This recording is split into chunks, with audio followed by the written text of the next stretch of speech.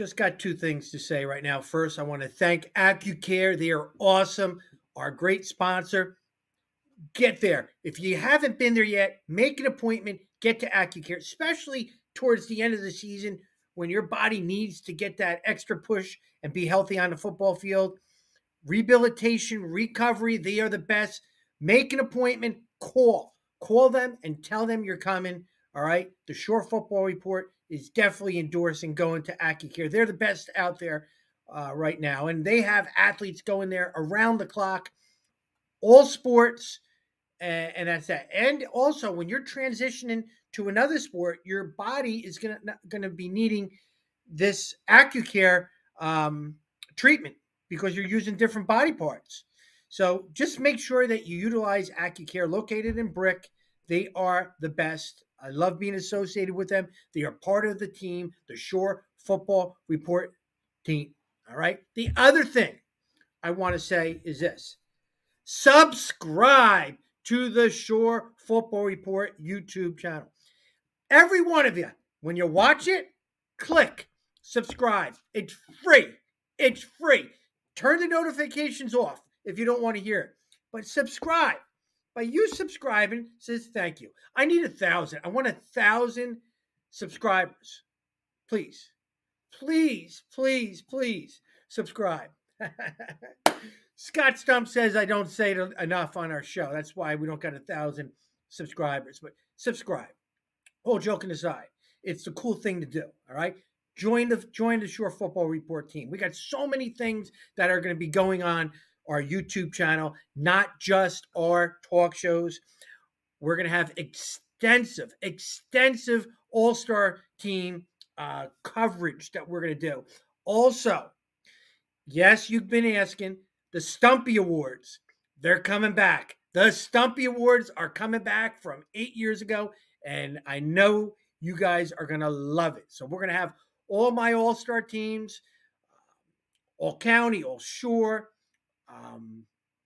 all division, my rankings of players, because I changed things up and seeing how guys are playing, adding the freshmen, the 2026s are going to be included in that rankings too. It's a lot of stuff, all going to be on our YouTube, the Shore Football Report YouTube. Subscribe. You won't want to miss it. In the off season, I'll be doing things around the clock for recruiting, talking with college coaches and coaches from all over the country will be on my talk shows throughout the off season. There's no off in my season. All right. Subscribe to the Shore Football Report. And also, more importantly, make an appointment to Accucare. Accucare Physical Therapy and Sports Medicine in Brick, New Jersey offers a state-of-the-art facility with all the best and current treatments. With athletic trainers, massage therapists, and doctors of physical therapy, Accucare has everything you need to stay healthy and perform at the highest level. Cupping, stretching, laser therapy, compression boots, and a full-body cryo chamber are just some of what you can expect at Accucare. Check out their website and social media links in my bio. No prescription is needed to see them. So call them today and start feeling and performing at your best. Again, thank you to Accucare for sponsoring the Shore Football Report.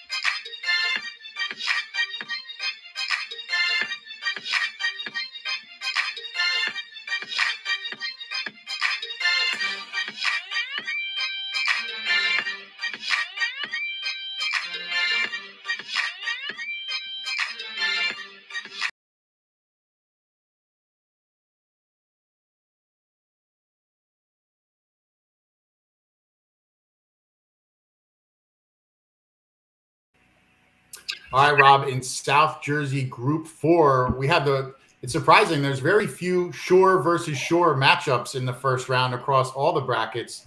But here we have one with Jackson Memorial playing neighboring Manalapan. These teams have had a pretty nice rivalry over the years. That's a good game. And then you have Lacey going on the road, tall order at number 2, Millville. Let's just start with the Jackson Manalapan game. Obviously, we know these teams. I just saw Jackson Memorial last week, played a great game against Freehold Township. They looked good on all phases. Their offensive line was dominating. They ran the ball well. Ty Mann hit some plays off rollouts and play action. Whereas they come in with momentum, whereas Manalapan has been really struggling. They lost to a previously winless Wall team the week earlier. Emotional game. Eddie Guerreri. Rematch. Eddie Guerreri coming back and all that. Yeah. So I guess, how do you see this turning around? How do you see this coming out? And like, can Manalapan possibly turn it around facing a tough Jackson? I talked to Dominic Lepore, and he kind of, you know how coaches want to sway numbers. He goes, "Hey, the Phillies got hot with the 6th seed. You know, that was not good because we're Met fans. But congratulations, though, to Jackson. When you're talking coaches of the year, how about Jackson that was 3-6 last year to now they won co-championship in the Constitution, 6-2. They're back where they belong. Is what Coach Mistretta says. You know, but then they're playing I wonder if it's good to be playing a team that you know or a team you don't know. Because I think Manalapan, they're 6, but are they a scary 6? I think my answer is yes, because you know they got some guys with Michael Colton, the kicker, Anthony Macchio can score at any time on returns. They play good defense, but the question is, can they score enough points? Right. I mean, in most of their big games, they've kind of been in the 10 to 17 point range. And that's really playing with fire. I mean, that could come down to a play or two where they've been losing one heartbreak after that. Meanwhile, Jackson they had the tough loss to Colts Neck in which their offense got held down. But they've since then been grinding out wins. They've diversified their offense. They have, Jaden Hernandez was kind of showcased a little bit against Freehold Township. He's another weapon as a receiver and in the backfield. Aiden Sweeney, a couple touchdown runs. They still have D'Alessandro as a deep threat. Ty Mann as a dual threat. He had some nice run setting. So I feel like they have a pretty balanced offense.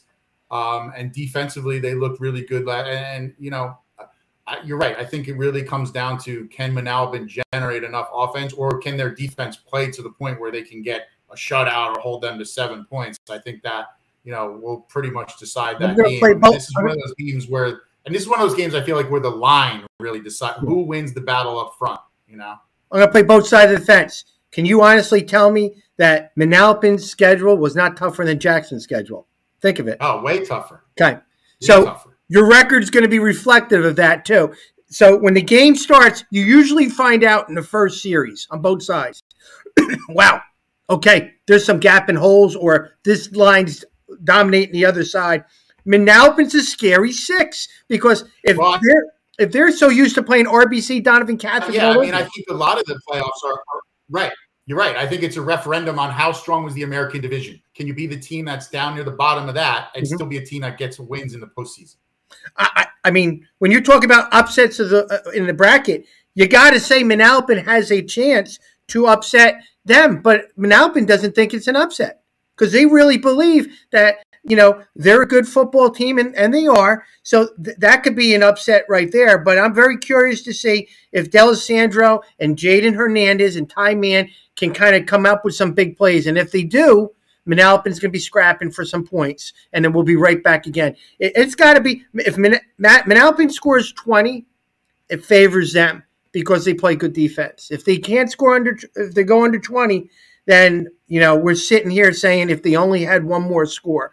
But they're going to be in the game. It's going to be a game that's going to be a great game to watch. And the short conference is going to win and advance. That's the one thing that we can guarantee, right?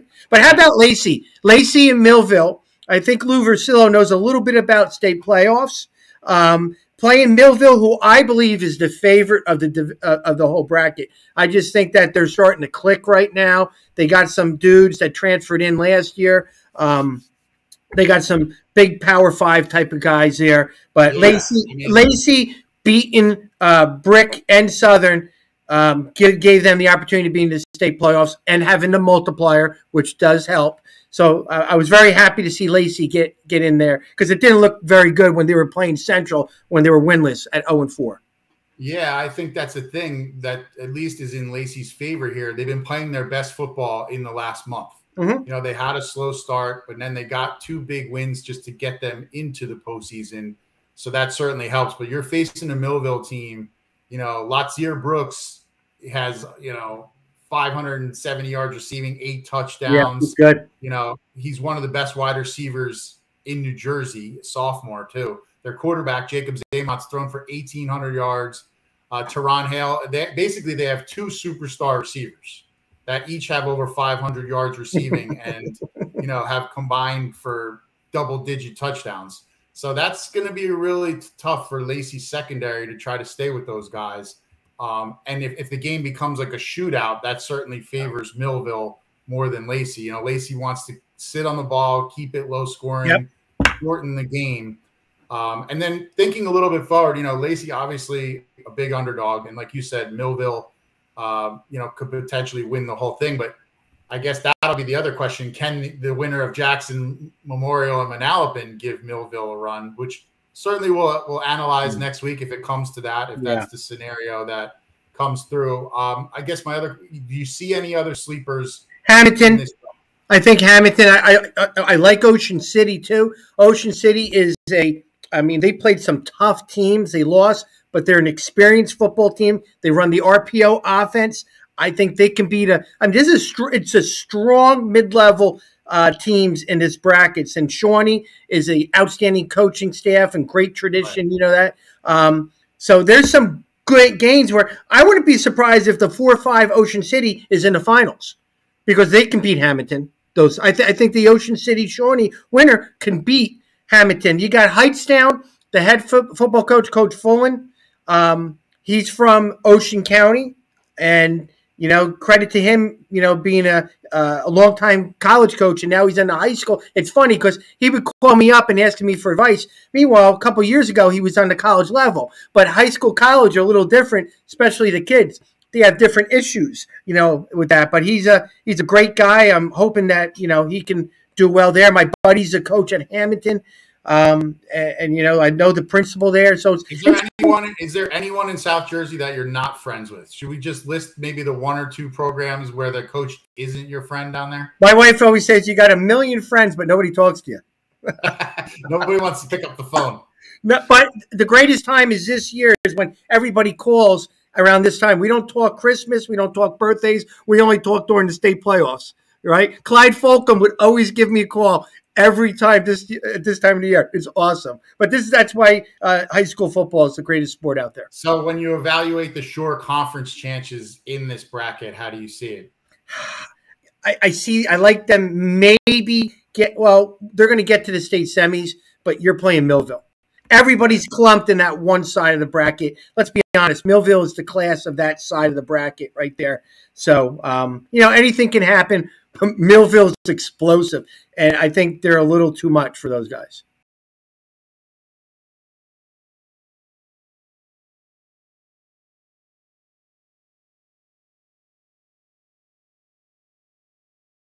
Move up to Central Jersey Group 4, where we got another number 1 seed from the Shore Conference. Who else? Middletown South. Yeah. God knows how many times they've probably been the number 1 seed in their history. It's almost like clockwork every year. So we have them as the top seed facing number 8 Cherry Hill West. And they will play, if they get through that game, they will play the winner of Colts Neck, who again, before the season, people weren't quite sure about them. They won a share of a division title. Now here they are in the playoffs. They got a tough draw with Winslow Township in that first round game, but the good news is on their home field. And then we have 7-seeded Long Branch heading down to South Jersey to play Pennsauken, number 2 seed. Let's just start with the top seed here. Middletown South's been playing their best football. They're coming off a huge win over Donovan Catholic. That's got to be a big springboard into the playoffs. I was so impressed with Coach Antonucci in Middletown South. Week 2, I believe it was, against Long Branch, at Long Branch. You always wonder, is this the time where they're going to drop down? Is this the time? And, the first quarter, they didn't look very good. Long Branch took it to him, but all of a sudden, he just wore them down. And between you and I, since that half, he has not looked back at Middletown. They're physical. Colin Gallagher is one of the best defensive players in the Shore Conference. Jake Zawackel is one of the best multi-positional guys. Yeah, he does everything. I mean, he'll get an interception for you. He'll throw a touchdown. He'll run for a touchdown. He'll kick an extra point, and then he'll drive the bus home. And he'll serve the popcorn. He'll serve the popcorn in the stands. But they're very impressive. And again, tradition doesn't graduate. Give Coach credit with what he does over there, and they're really playing their best ball at the right time right there. And Colts Neck, credit to Coach Ahern, what he's done. Coach Hamps, 6-2. He's going to have to ride Scully in that first game. It's going to be a close one right there, really close, two close teams. And Chad King in his first year, kind of taking him to the state playoffs, I think is real huge, especially when Danny George, a legend, left. He left him the program. And as far as South, this Cherry Hill West team they're playing, that's the 8th seed. They have a running back, Gary Rowe, who has just under 1,000 yards rushing. They did put 30 points on Pennsauken in a loss to them, which showed what they're capable of offensively. But this is only the 3rd state playoff game in their history. They've never won a state playoff game ever, and they have to go to a team that's won a bajillion state playoff games. So you'd like to see, you most likely feel like South is going to roll in this game. I think the Winslow Colts Neck game is a real intriguing matchup. Winslow has a running back also that has almost 900 yards rushing, the senior Jameel Peterson. But the big player you're going to want to watch on Winslow is Ejani Shakir. He's committed to Penn State. Wide receiver, 340 yards receiving, 2 TDs, also a D-back that has 3 picks. So a high-level, FBS guy, one of the better individual players in the state. Colts Neck counters with their running game. I guess, is this the more explosive offensive Winslow against the rugged, grinded-out Colts Neck? How do you see this game? Scary, because if Colts Neck is playing from behind, it's going to be tough for them. They need to be in the lead. They need to be in control with the stuff they do. But what you were saying before about Cherry Hill West, been there, done it. I remember when we went to the state championship game and we played Delsey, and we've never been to the state finals before. Delsey had these flags and banner that had all, like Manasquan, all the years, and they didn't look at me or the program. They kind of were focused, and here we are. We're loving the atmosphere. It was great. Again, and that goes with coaches too, not just players. So if you have not been there, done it, and a program has, it's a big advantage. It's a big advantage. Especially at Middletown South, where they've ended a lot of people's seasons at the Swamp. Yeah. So, that's not an easy place to go. And, I mean, Colts Neck, that's a good thing, is at least on their field. But they're coming off a real tough shutout loss to Marlboro. So that's the other thing. It's like they want to get – and you can't tell me Winslow didn't watch the film of that game and see, well, this is how they shut them down. Scott, listen, we're all Shore Conference fans, and we want them to win every game. They're not playing another Shore Conference team, but I'm very nervous about this game because they are one-dimensional. And then you have an explosive team coming in who's played very good competition too. This looks like an upset alert to me, a 5 playing a 4 with that. So Colts Neck has to score more than, I would say, 20 points against a Winslow team that can put up 20-plus on any game with that. One interesting game, too, is here's one for you. Clyde Folcom. Remember him from West Efford? West Efford, yeah. Legend. So, listen, I can't sleep when I think of that name, Clyde Folcom. We could never beat West Efford in the state semis. We lost 3 times to Clyde, and now he's at Mainland as an assistant coach. And I'm not shocked on how great Mainland's doing right now. So I'm going to say this. Mainland's got to be a threat in this field right here, having a staff added a Clyde Folcom to this staff right there too. Yeah, you're right. It's funny. I remember covering a lot of games short games against Clyde Folsom's West Effort teams where I had to interview him after the game because they were victorious. So yeah, that is a tremendous addition to that staff. And you're right. You have to consider a Mainland a threat. As far as the one other Shore Conference team in this bracket, like you said, Chad King kept up the tradition of Long Branch being this perennial playoff team, so they're back in. They've been playing up and some down. of their better football in the later weeks. They've been a little up and down offensively, I feel like. Their defense has been a pretty solid constant with the exception of the Toms River North game, but that Toms River North made every defense they've played look bad. But I think Long Branch, this one is going to be tough because they've been a low-scoring team, and Pennsauken is averaging 39.3 points a game and hasn't been held under 30 the whole season. They also have Khalil Ali, a defensive back committed to Boston College, kind of like an all-around athlete. Also plays wide receiver, has 8 touchdowns, nearly 400 yards receiving. So they have a superstar guy on their side, a huge scoring offense. I feel like, Long Branch does have a lot of young players, which I think gets back to your earlier point. Just them being in that playoff atmosphere on the road, seeing what it takes could help them, coming back for next season. They love playing for Coach King. They really do, which is obvious. I don't know how physical they are up front. They have a couple key injuries. They play a freshman outside linebacker, tight end, going against a Pensauken. The game that hurt them this year was losing to Southern. If they beat Southern, maybe they would be playing a little bit more of a competitive game, because I think Pensauken is a dark horse to the favorite Middletown South. That's who I believe with that. Also, you got to include Mainland too, if Coach Clyde's listening. So that's my thing is, I think we feel like Middletown South is the favorite to certainly reach the final, regardless of who wins that other game, Colts Neck Winslow game. 100%. But do you see any other, I guess like you said, Mainland is probably that other team to get in the way of a Middletown South Pensauken final, and maybe Winslow themselves. I mean, they got some guys, so we'll see how that turns out. But Middletown South has played one of the most ruthless schedules in New Jersey. They had a hard game every single week. I can't think of a team that's more battle tested as a public school than Middletown South. But beating Donovan Catholic last week at Donovan Catholic with athletes like Michael Thomas III, on there, and prepared them for games like against Winslow and all that. So that was a huge win for Middletown South's program, beating Donovan Catholic, who has high expectations going into their state playoffs too.